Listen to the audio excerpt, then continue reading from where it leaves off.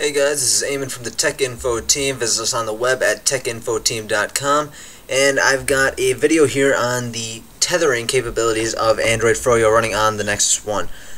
Now, tethering previously was only available for rooted devices, and even then it was not entirely stable.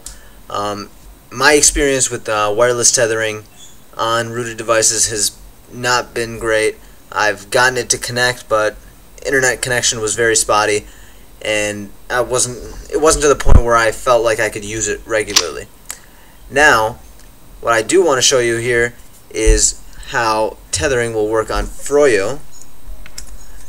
And right here, I just go into wireless networks and tethering and portable hotspot.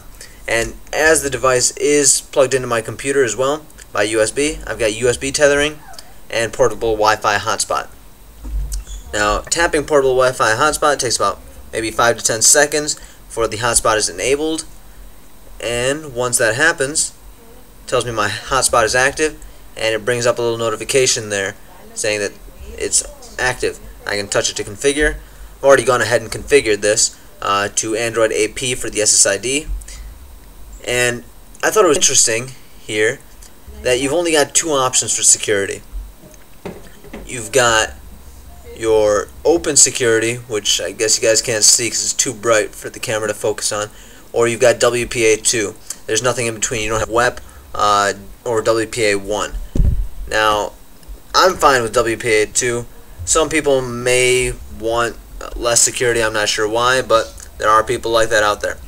So we're going to go ahead and cancel this. I've already set up a password on the network, and I've actually paired it with this iPhone before. So let's see, the hotspot is active. I don't have a SIM card in this iPhone, so it has no internet connection. The Wi-Fi, turn on, and right there, Android AP, there it goes, it's connected. And I'm using 3G on T-Mobile for this phone, for the Nexus One. So let's go ahead and load up a page. Let's try, we've already got techcast.net loaded up there.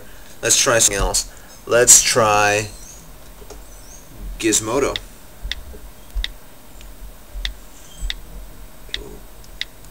Not used to this iPhone keyboard. Gizmodo.com.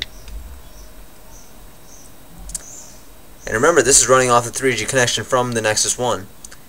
So it's not the fastest thing in the world.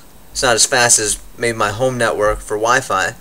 But if you watch right there, we're loading up Gizmodo.com, the main page. Fully functional. Minus flash content, of course. Might have to just use the Nexus One for that. And just like that, running off of T-Mobile's 3G network, we've loaded up Gizmodo.com.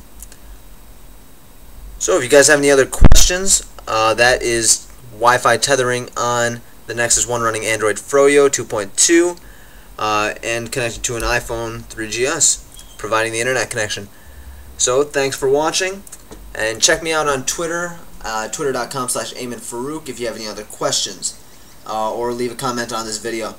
Hope you guys enjoyed. Thanks.